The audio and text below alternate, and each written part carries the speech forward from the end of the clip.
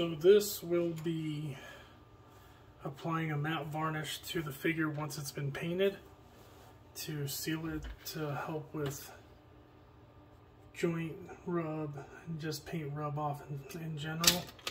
Down goes Nightwing. It's a little cluttered here, but yeah.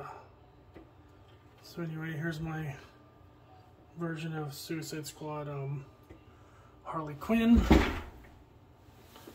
And so as you can see, I've got it on the brush. Once again, you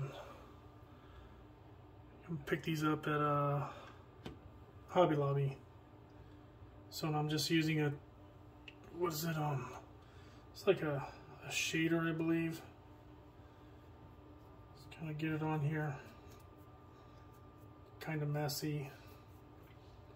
The thing is, it doesn't hurt the paint or anything like that. You don't want to fill the cracks or anything like I'm doing here. You'll smooth it out.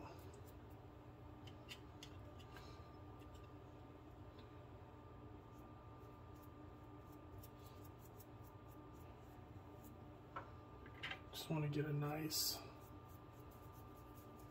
coat on there.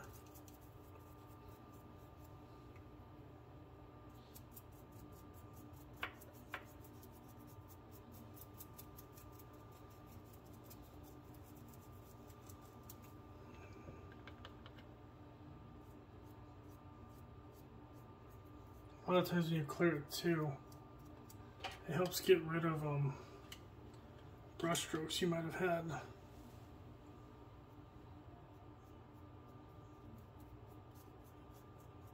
So even though it doesn't look like it, I'm going to hit the face, because I did, what do you call it? I did make her makeup messed up. That's all acrylic as well. By this way, this is an acrylic sealer, so it won't leave the figure sticky, juicy.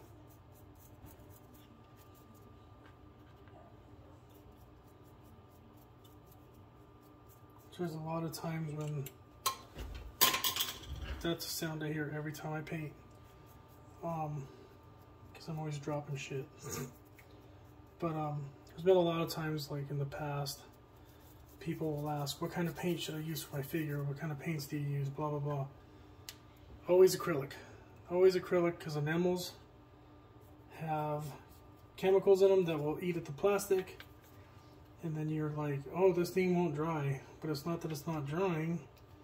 It's that the chemicals are attacking the plastic. And it's ruining your figure. Just like cakes, candy, and soda. Get it? But for real, enamels are horrible on plastic. Said it attacks the plastic. It doesn't feel like it ever dries, but that's because the figure is actually deteriorating. So for this here, like I said, I'm going to just go with the face real quick. Get in there. So I did paint that too. So that is about it for clearing a figure. If you have any questions, ask them in the comment section below. And happy customizing.